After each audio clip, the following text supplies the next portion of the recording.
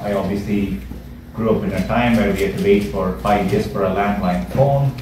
Most of India didn't have access to phones, but mobile enabled access to most of the country's population with phones.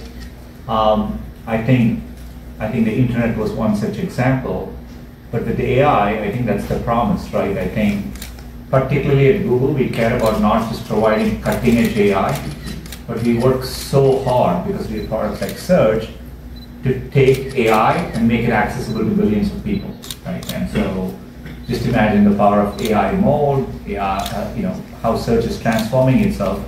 That's going to be available to everyone around the world.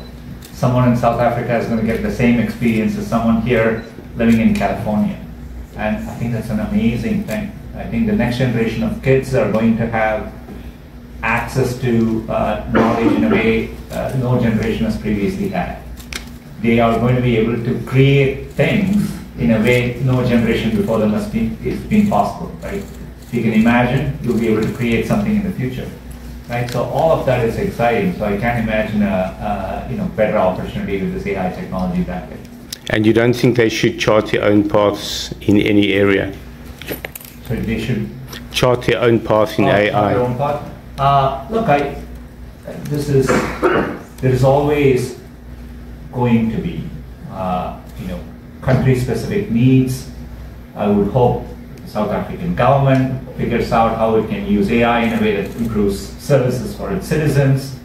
There will be local startups. One of the power of, remember, we're not just building consumer products. We are giving APIs. So entrepreneurs in Africa, in Indonesia, in India, in Brazil, they all can use these things, right? And that's the power of the technology. And so hopefully innovation happens everywhere. Thank you.